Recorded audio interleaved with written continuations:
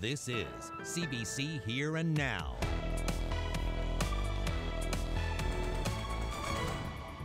Another two-way race in Fortune Bay Cape Lejeune, Tracy Perry's old district. PC candidate Charlene Walsh hoping to keep the district blue, Liberal candidate Elvis Lovelace looking to turn it red. I'll profile both candidates. That's ahead on Here and Now. Arrested development. A property owner in St. John says the city is shooting itself in the foot. I'm trying to spend millions and millions of dollars, and all I'm having is a fight with the city. I'll have more coming up on Here and Now. Good evening and welcome to Here and Now. I'm Anthony Germain in our newsroom. And I'm Carolyn Stokes.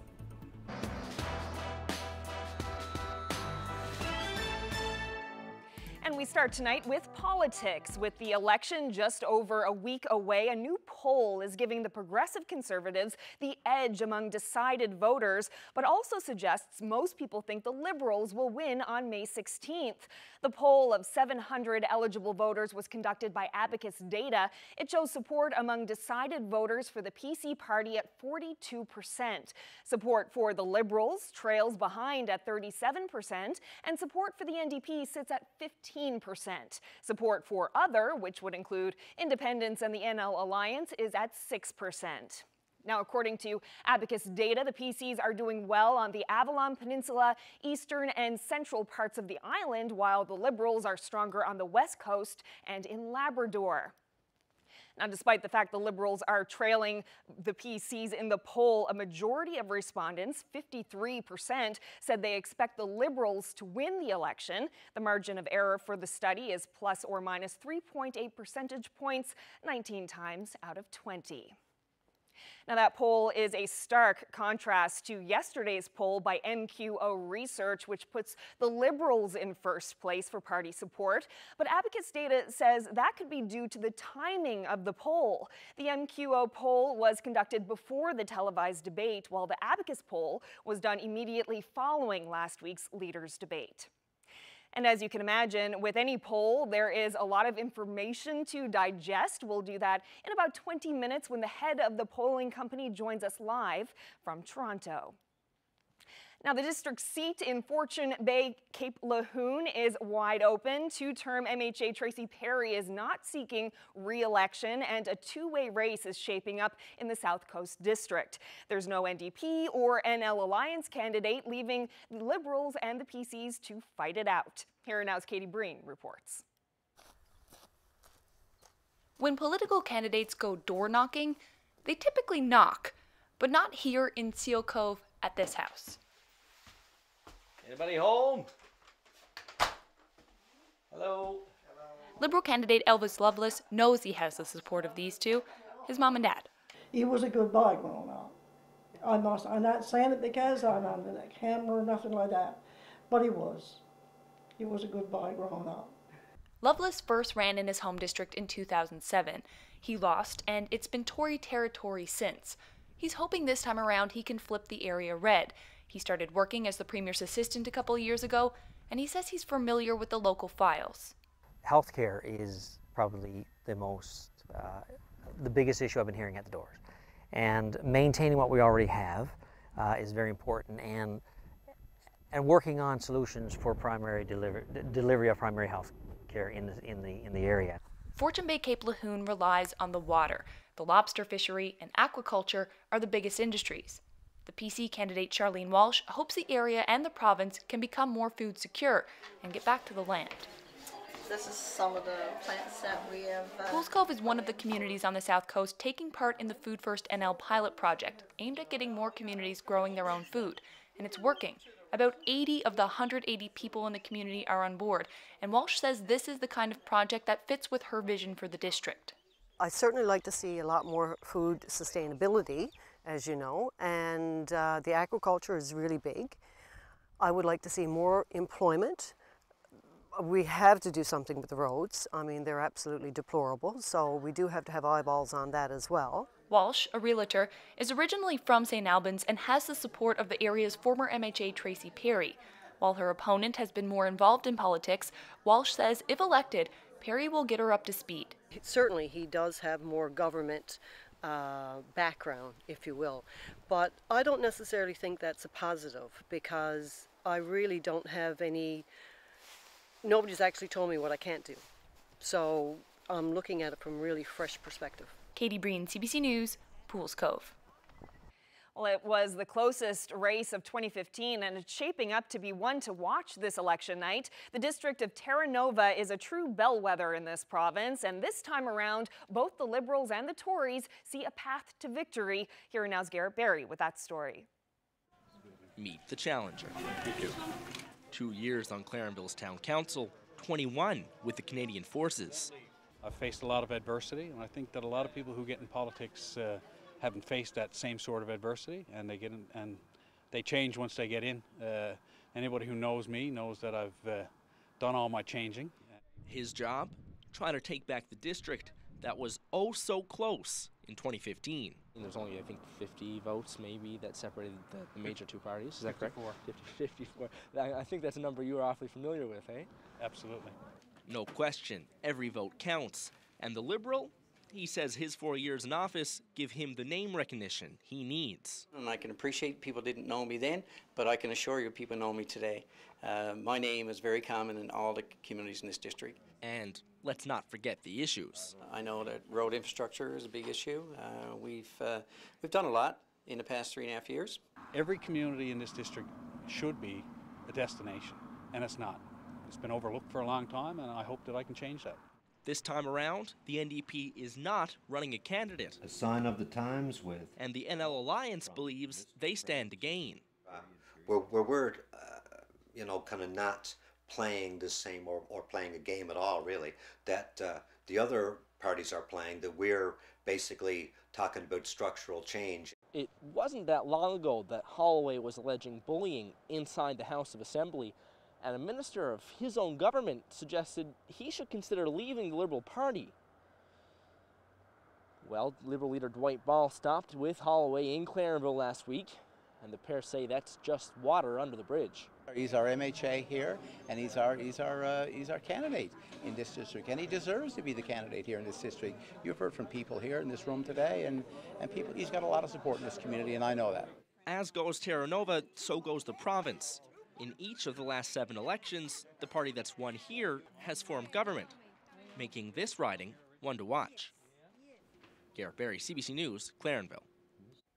And the new Democratic Party wants to maintain the years-long tuition freeze at Memorial University while progressively reducing other tuition fees. Leader Alison Coffin revealed the NDP's plan in an election announcement at a bookstore in St. John's today. Coffin says cuts to post-secondary education will hurt the institutions themselves as well as their students. And she says that government should be maintaining the funding, not cutting it. Students are far too often straddled with high student debt and forced to move away to find a job. At a time when our province is facing high youth outmigration, we need to leverage our post-secondary institutions as a means to encourage students to get more education and stay here for the long term. We commit to reinstating the full needs-based grants to ensure students live and thrive in this province. And Coffin was asked today about a comment she made earlier the week. She suggested people spoil their ballots if they live in a district where there's no NDP candidate. Well, today she took a softer approach, saying the comment was aimed at people who are frustrated that the Liberals called the election months before the scheduled date. Also encouraging them to protest their vote in a variety of ways, like writing Dwight Ball and letting him know how displeased they are with the corruption of the democratic process as well. So are you advocating people spoil their ballots? I'm advocating that people speak their minds and tell the current government that they are displeased with the democratic process, and they can do that in any way they want. This is a democratic society. Does that include spoiling your ballots? It is whatever they choose to do. And while Election Day is still about a week away, early birds can cast their ballots tomorrow in the advance polls. Advance polls are open from 8 a.m. to 8 p.m., and that's not the only option if you want to vote ahead of time. Any eligible voter can vote by special ballot, but you'll need to act fast. The deadline for that is tomorrow at 6 p.m. Anyone wanting to vote by special ballot or in tomorrow's advance polls can find a list of locations on the Elections NL website.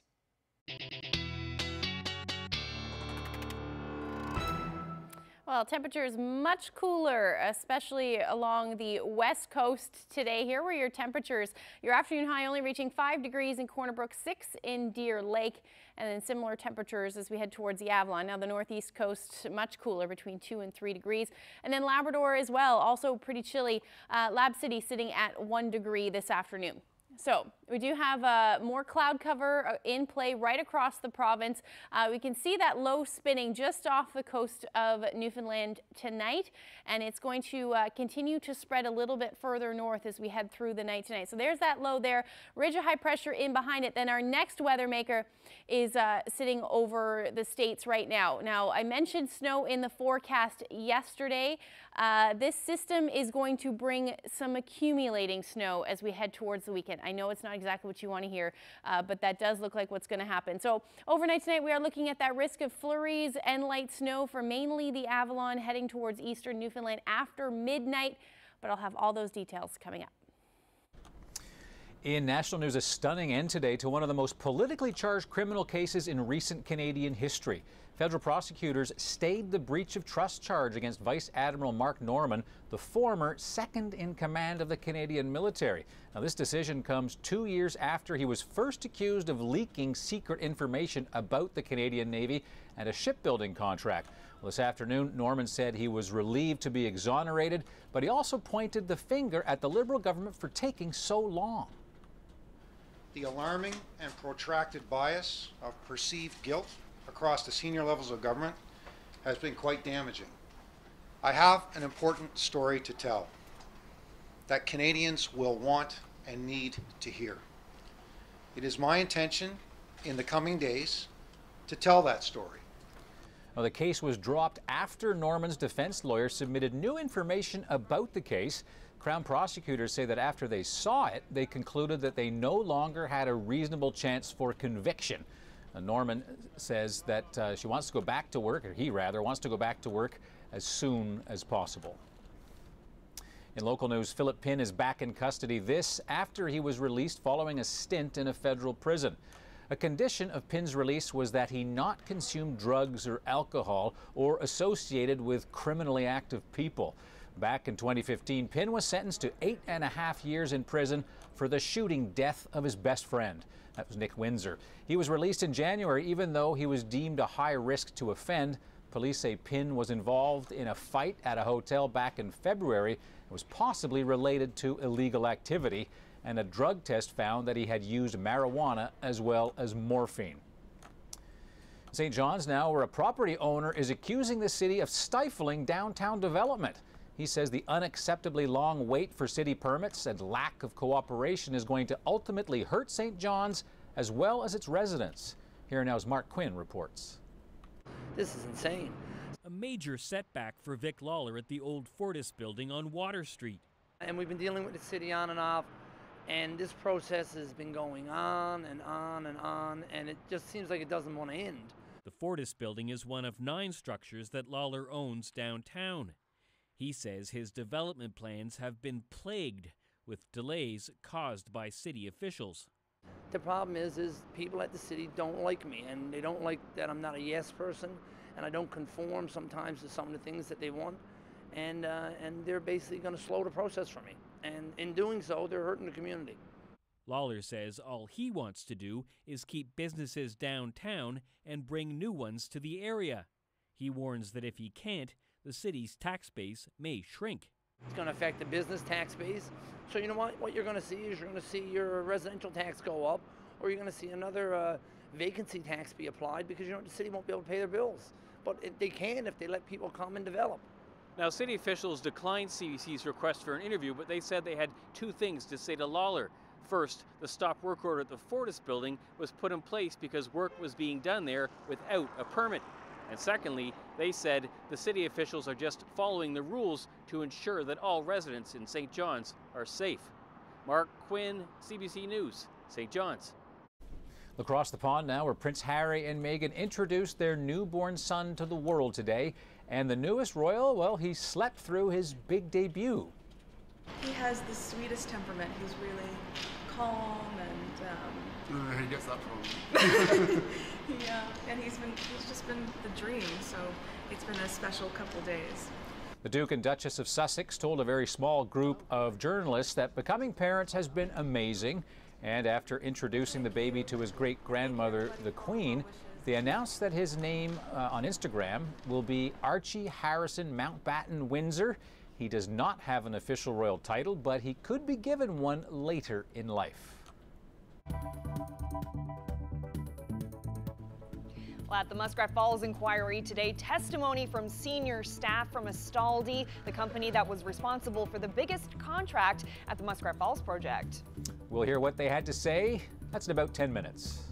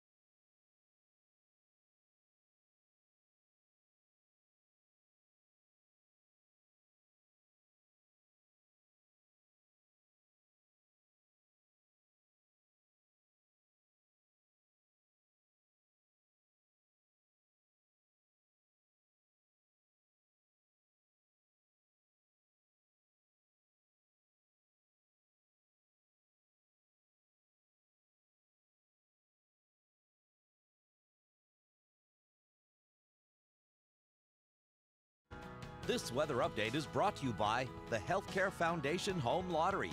Order your tickets now at hcfhomelottery.ca.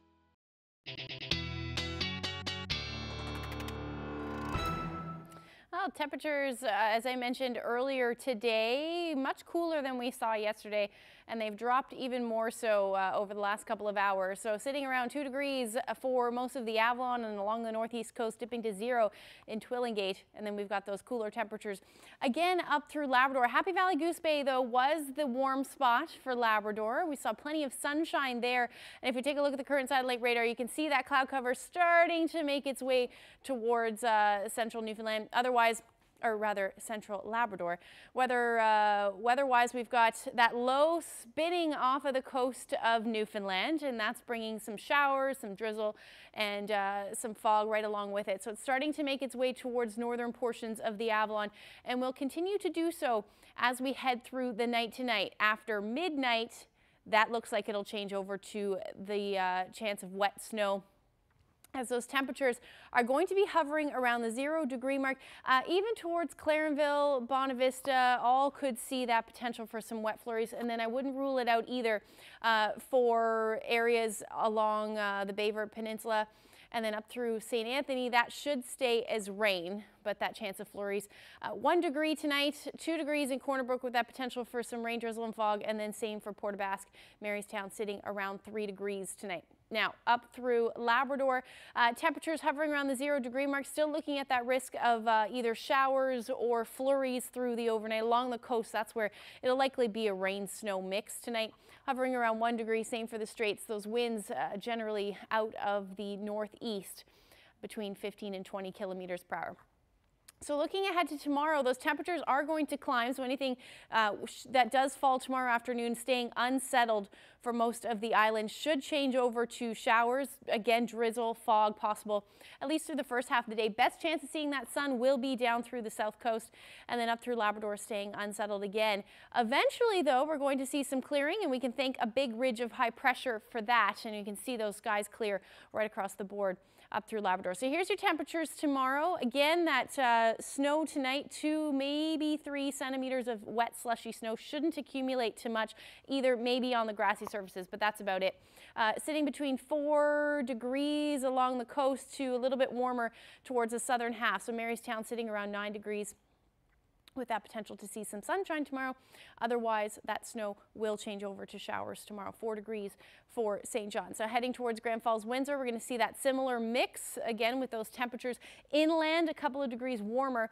Twillingate only seeing a high near 2 degrees. Harbor Breton, showers in the morning and then clearing. That sun should peak out, should reach a high near 9 degrees. And we could reach those double digits, it looks like, for Stephenville, 12 degrees, 10 in Burgeo. And then as we head a little bit further north along the coast, Corner Brook, still going to see that potential for some showers tomorrow.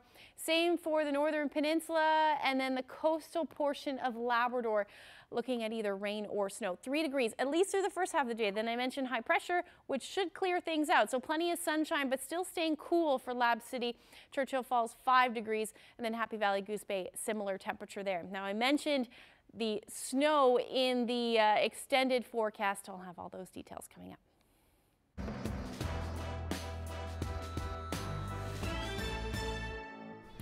A poll from Abacus Data says Ches Crosby and the Conservatives have a 5-point lead over Dwight Ball and the Liberals. This just 24 hours after we told you about an MQO poll that had the Liberals way out in front. So why the difference? Well, David Coletto is the CEO of Abacus Data, and he joins us from our studio in Toronto. Good evening. Good evening, Anthony. Quite a difference in these two polls. Why should we believe yours? Well, I mean, MQO is a very good company, and you know, I respect the research that they did.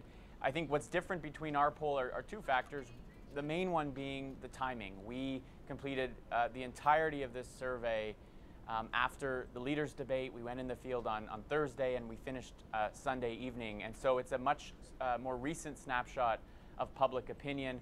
And not to say whether the debate really moved the numbers or not, but I think given what we saw even in the MQO poll, with almost 40% of respondents to that survey saying they were undecided, something may have happened over those days that made the result perhaps look different. Okay, that's the only estimate. That's my only hypothesis at this stage. But I think it's a big factor in the more closer snapshot gives us, I think, a little more accurate view of where people are today. So you've discovered, or your poll finds the PCs have a 5 percentage point higher percentage in voter support. What's the significance of that in your estimation? Well, the survey has a plus or minus of about 4%.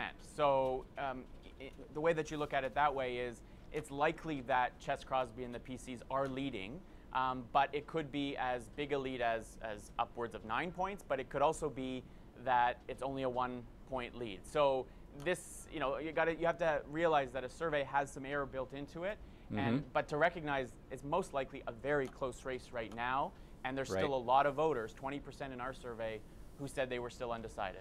Now, underneath the horse race numbers, you also found that there seems to be an appetite for change. Explain that to me. Well, we asked this question, which statement comes closest to your view? Do you definitely want a change in government? Would you like change, but it's not important?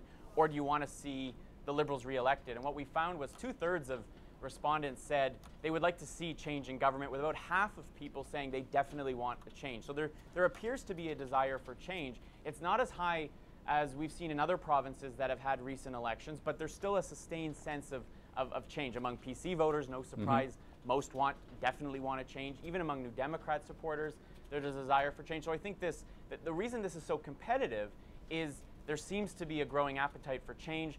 People aren't enamored with Ches Crosby. They don't love him. They don't see him as perhaps the most likable or up to the job. But when they look at Mr. Ball versus Mr. Crosby, more people are right now siding with the PCs.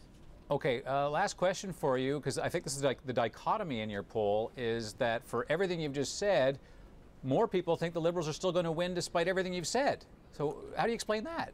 Well, I mean, the first point is, the MQO poll came out yesterday. It was the only survey that we've seen publicly looking at this election. Ours is the second. So up until now, most people really had no sense of what their neighbors were thinking beyond maybe their own neighborhood or those that they talk to.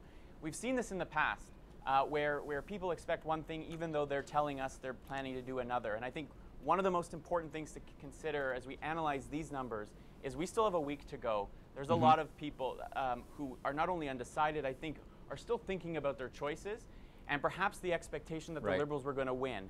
And now perhaps that's in doubt might make people reconsider, particularly those New Democrat supporters who in many districts across the province won't actually have a New Democrat to vote for. You heard Alison Coffin on your show saying, either spoil your ballot or write a letter to the Premier. That's a big variable that we're not quite sure how we'll land next week. Mr. Coletto, appreciate your time. Thanks for getting in our Toronto studio. Appreciate that. You're very welcome. Thanks for having me. Well, now to the Muskrat Falls inquiry. Today, the inquiry heard from Astaldi, the company that landed the biggest contract for the project. One of 3 people to testify says there were problems reaching targets right from the start. Here reports.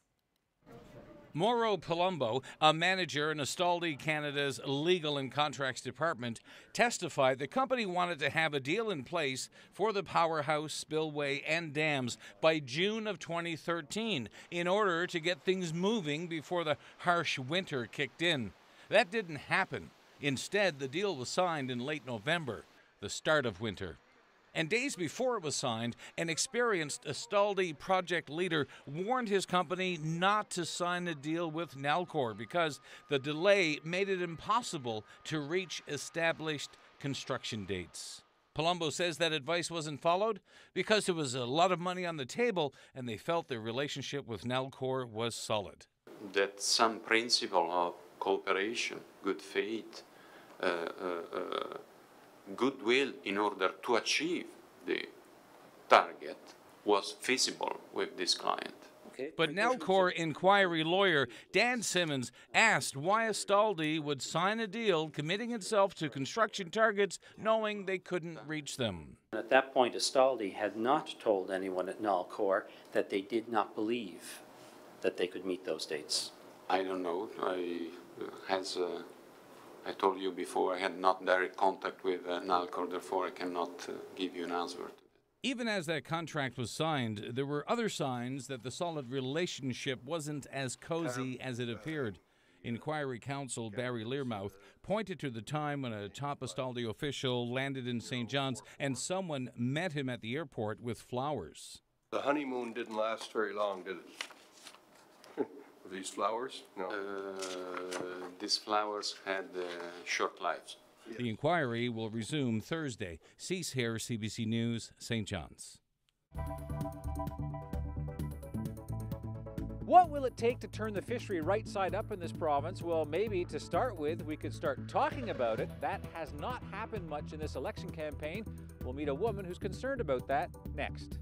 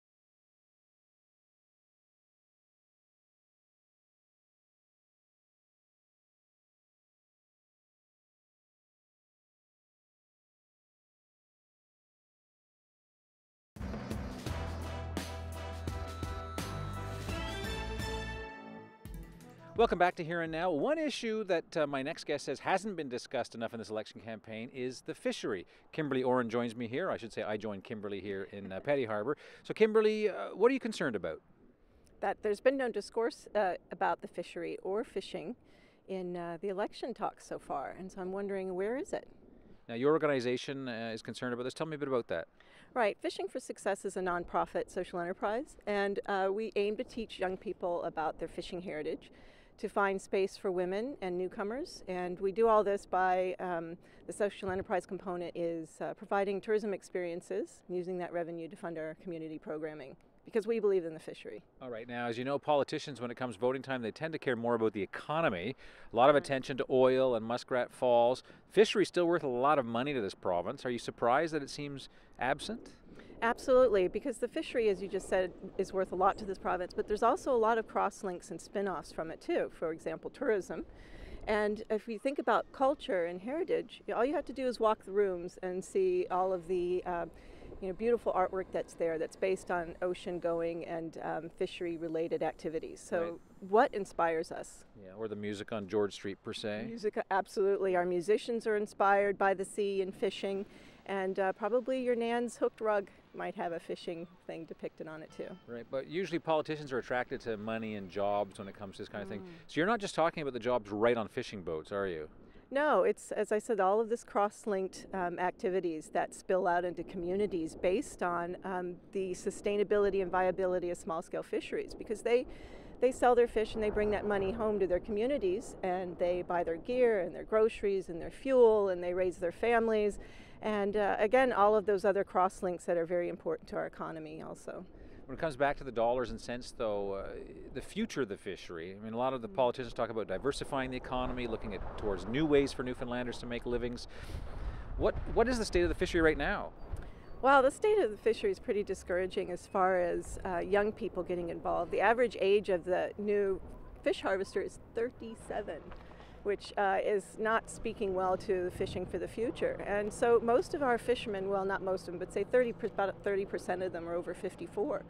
So what are we doing to guarantee that we have people to fish for the future? Because I know you've been talking about the economy so much, but fish is food. The government also wants to double our food security from 10% to 20% by 2022. So how does wild fisheries tally into that? And so what are we doing to engage our young people? Right now we're not doing so much. Young people decide what they want to be when they grow up when they're about 9. The farmers have been working on that, and so they've got things like little green thumbs and agriculture in the classrooms, and the province celebrates Agricultural Literacy Week, but we're not doing anything for fishing. So just over a week to go before we all head to the polls. As a final question, Kimberly, what advice would you have for politicians as we head into the final stretch of election 2019? Well, I want to hear more about what they're going to do as far as their policies for small-scale fisheries and improving the sustainability and viability of them for the future, because small-scale fisheries are still the best resource that our rural communities have for their resiliency and their sustainability and heritage preservation and poverty eradication and food security, and there's just so many connections to fishing that we all really need to start talking about it, especially with climate change and ocean issues on the way too. This is something that we all should be involved in. All right, Kimberly, thanks for coming on Here and Now. I look forward to seeing the reaction to what you had to say. Thank you very much. Thank you. Now, about that reaction, to get fisheries on the campaign agenda, Fishing for Success has sent the parties 5 questions, and they range from employment to food security as well as sustainability, and they've asked the politicians to send them back their answers by this Friday. Well, a proposal to build an industrial composting operation in Chapel Arm isn't getting a warm welcome from its neighbors. It's the 3rd time Newfoundland Industrial Composting has tried to get the green light from government, but like Holyrood and Whitburn, Chapel Arm is hoping to shut them down. The community held an information session last night, and our Jeremy Eaton was there. Currently, there is a formal environmental assessment registration in place for the Long Harbour Access Road Industrial Composting Facility. And we want them to know what action that they can take, because there is something that they can do. We're going to encourage them to sign petitions. We're going to encourage them to write to the comments section of the proposal and we will give them the email address for that. To receive and compost mink farm offal, carcasses, spent hens and dead birds, sheep, cattle, hogs, and fish processing wastes at later stages of operations. That is taken directly out of the proposal. Well, I have concerns for the people, I have concerns for the environment, and I have concerns that the minister would consider even reviewing a proposal like this within 5 kilometers of any human receptors. Officially, you know, we've been apparently supposed to be, as an agriculture industry, providing all the material to keep this project going, but no commodity in agriculture within the Federation has been contacted.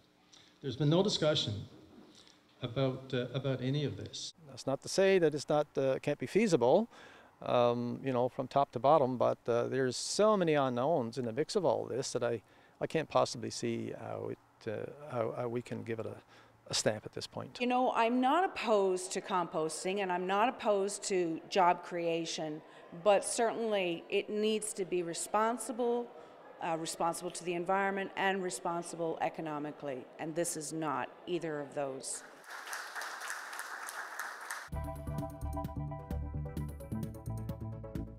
How to keep thieves out of your car. Coming up, you'll get the lowdown from CBC Investigates.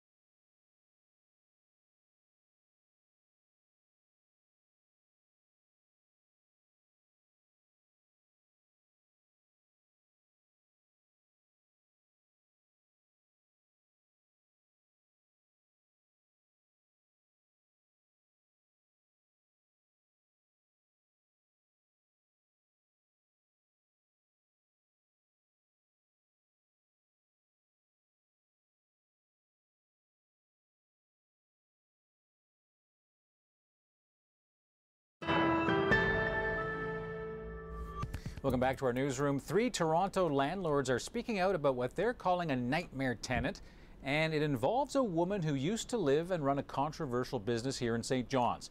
Now, these landlords all have similar stories about Isrit Khan. They say she moves into apartments and then she stops paying the rent, makes false calls to emergency services, and then refuses to move out. The CBC's Farah Morali has their story. Almost 2 months since his basement tenant moved out, and Abdul Mohar is still cleaning up. You can see this is the rotten meat. It's very smelly. I throw it out, but still you can see there's a blood and everything. So I try to clean it up. But leftover food and trash were the least of Mohar's landlord problems. One day, like around 1:30 on Sunday night, cops came up at my door. Oh, they have laundry in the the machine, can you open the door? So that's what's going on. She called almost everyday cops for no reason. Sometimes, oh, he stole my laundry. Sometimes he stole my detergent. Mohar says for nearly 7 months, those visits from police were a weekly, sometimes daily occurrence. He says his tenant, Israt Khan, repeatedly harassed him and his family. She's claiming falsely that I assault her. I'm taking her pictures when she was sleeping naked, and I'm taking pictures from the window. On top of it all, Mohar says Khan stopped paying rent, then refused to leave. I even didn't know that people like her exist in this world. Mohar did some digging and found out he wasn't alone. He recently met Avtar Singh Chima, who says he went through a similar ordeal with Khan. False calls to police, and she even accused him and his 2 sons of sexually harassing her. CBC News spoke to a third landlord who described a similar experience renting to Khan. It's not the first time Israt Khan has made headlines. CBC News first reported on her in 2015 when she was accused of harassing employees at her St. John's, Newfoundlands thrift store and not paying them properly. 1 month later, Service Newfoundland, a provincial body, issued a warning about Khan after she illegally took out an ad in the newspaper for an unregistered investment company called Bambiland Inc. CBC Toronto repeatedly tried to reach Khan for comment through texts, emails, and calls. The number you are calling is unavailable. Please try again later. She never returned our calls. It was really frustrating because the landlord and tenant board process is quite lengthy. It can take 6 months or longer, to get through the process. Advocates for landlords blame a lack of resources at the Landlord and Tenants Board and loopholes that allow some to game the system. We have heard examples of tenants not paying rent for a year or longer. And so I think those are the things that need to perhaps be looked at to say, is there not a better way we can do this? Mohar has this advice for others. I would tell every single landlord to check their backgrounds, check with the previous landlords, which I didn't do that. If I have done that, I'm not in this situation right now. He says his first foray into being a landlord will likely be his last. Farah Morali, CBC News, Toronto. Well, the Royal Newfoundland Constabulary has some advice about how to deter thieves from breaking into your car and stealing your belongings. That's tonight's topic on The Lowdown, our CBC Investigates series on consumer news you can use, from reporter Jen White. When you park your car, the Royal Newfoundland Constabulary says there are things to keep in mind to help keep thieves out. Here's the lowdown on how to prevent thefts from your vehicle. It's best to park in a well-lit area. Ensure the outside of your home is well lit. Offenders prefer to work in the shadows. When parking your vehicle, whether it's in a parking lot or in your driveway, you want to make sure your windows are up, your doors are locked, and your keys in a secure location. The RNC says criminals will not hesitate to enter or break into your vehicle if they see something they want or spot something of value. Ensure you keep valuables out of plain sight within your vehicle. Keep valuables in a safe place such as your trunk or remove them from your vehicle. Offenders take an opportunity when they see one. The police say it's also important to be vigilant. As the weather warms up, we will see more foot traffic in our neighborhoods. If you see someone that seems out of place or an unusual vehicle in your neighborhood or any suspicious activity, contact the RNC and we will follow up.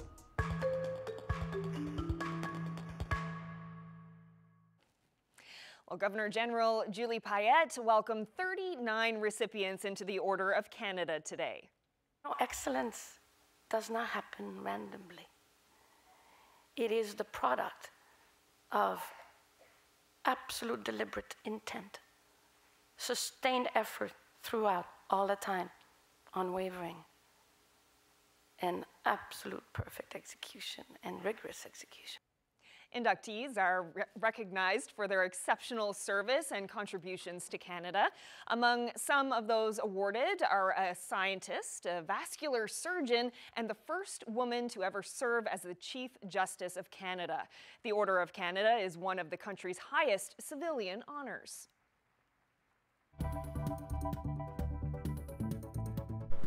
So boys, the provincial election is coming up soon, and a lot of us are looking for some good changes and improvements. So how do you make those changes and improvements? Well, our election commentator Vicky Mullally has the answer next.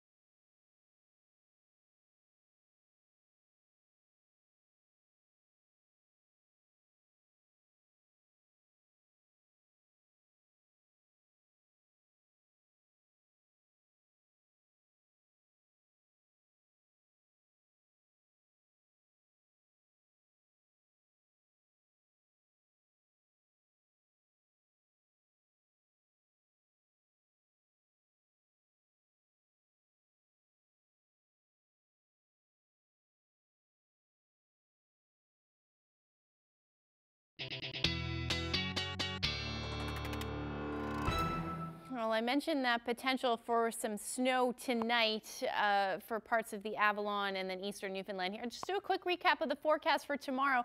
Temperatures are still going to be sitting in the single digits, but that snow will change over to rain. Best chance of seeing that sunshine will be along the south coast, potentially even reaching the double digits. And then we've got unsettled conditions for the first half of the day, at least along coastal Labrador, and then things should clear out. Sunshine moves in, and so does high pressure. So taking a look a little bit ahead to Thursday and Friday, the next system is on the doorstep. So we're going to see that cloud cover push in likely through the evening and overnight hours. But before that, we're going to see, it looks like plenty of sunshine, and then that system will move in. This one does look like it's got a little bit more punch to it, and towards the evening hours we could see things change over to snow. So here's a look at those temperatures. As I mentioned, sunshine reaching those double digits more than likely, 14, 15 degrees for parts of the west and south coast. Again, along the northeast coast, though, as we still continue to be in that flow, we're going to see some cooler temperatures only in the single digits. Happy Valley Goose Bay should reach double digits as well, thanks to plenty of sunshine. And then Lab City, late day is when we're going to see that snow and or rain move in.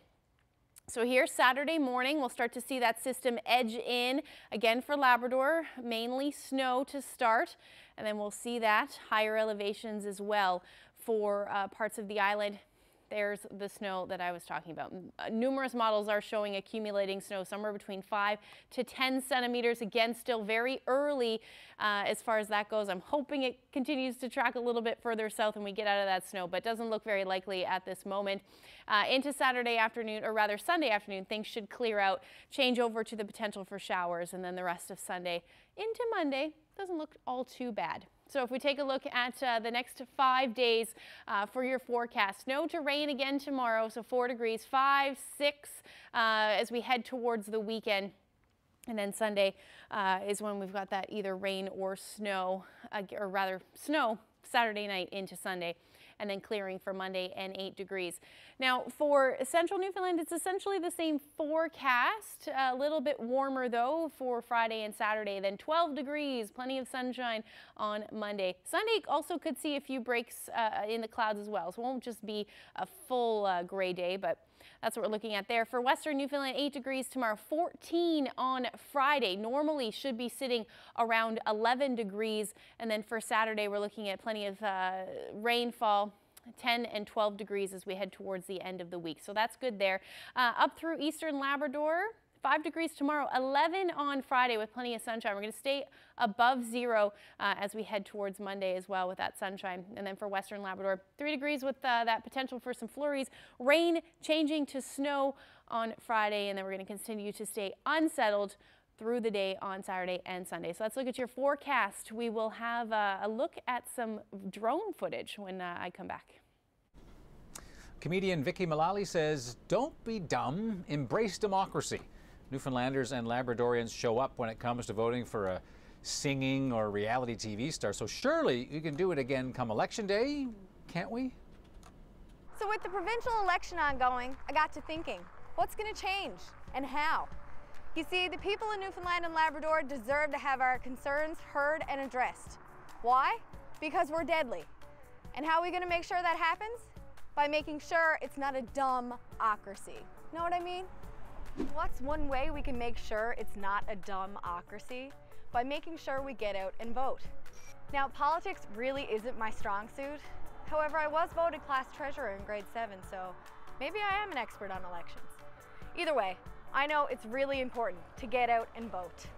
Now, I myself have been guilty in the past of not paying attention and even staying home on election day. Now, I'm proud of a lot of things in my life. You know, like when I remember to throw the dish towels in with my laundry instead of realizing afterward. But I'm not proud of that. Who is it helping, really? I've since fixed it because I know it's my responsibility as a Newfoundlander to care what happens to our home. So my plan is to look at the candidates who are running, or even when they're standing still, and see who I think is best kind. Which candidate's views align most with mine? That's who's gonna get my vote. To those running, what are you gonna do to ensure that people stay here? Start families here. Speaking of families, How ironic is it that people pretty much have to give up their firstborn in order to afford childcare? What are you going to do about that? If we can come together as a province and vote like we did for Sexy Rexy on Canadian Idol, I think we can find the time to get out and vote for the provincial election. Wait, is he running? Doesn't he sing about it in a song though? Baby just, well, he'd have my vote, I'll tell you that for free. So guys, the provincial election is coming up on May 16th, and a lot of us are looking for good improvements and change. Now, how are we going to make sure that happens? By making sure it's not a dumb-ocracy. There you go. And speaking of Canadian pop icons, one is in St. John's today promoting his upcoming tour.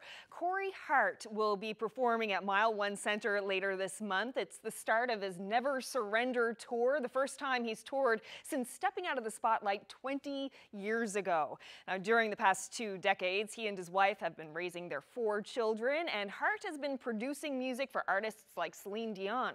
And I got a chance to sit down with Corey Hart this morning to share a feed of Toutons at Mallard Cottage. So Caroline, let me ask you a couple questions here. Okay. So this one's just a little more toasty. Is that better to be more toasty? It depends on They your... look like English muffins right now.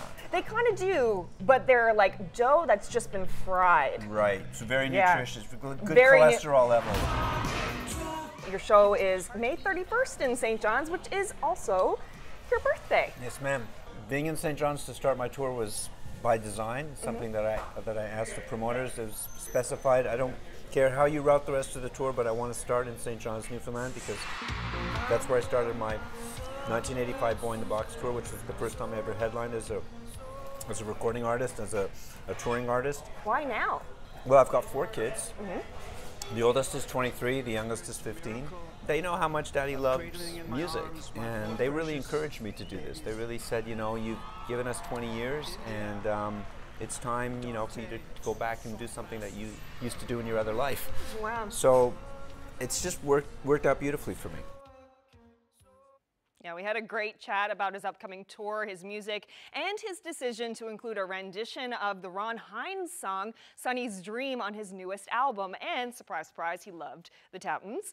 Tune in for that full interview with Corey Hart this Friday on Here and Now.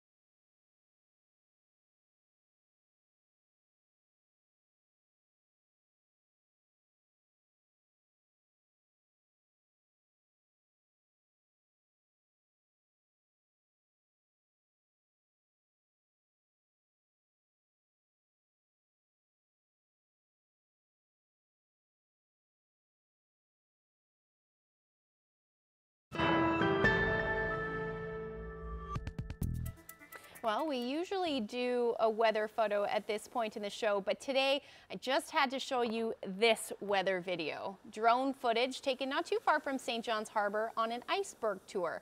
Thanks to Patrick Morrell, a visiting CBC colleague from Toronto, for sharing. That is stunning. I hope I get to do that one day. Oh, I'm sure you will. Wow.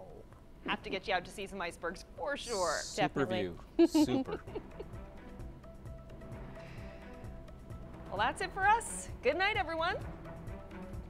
See you tomorrow.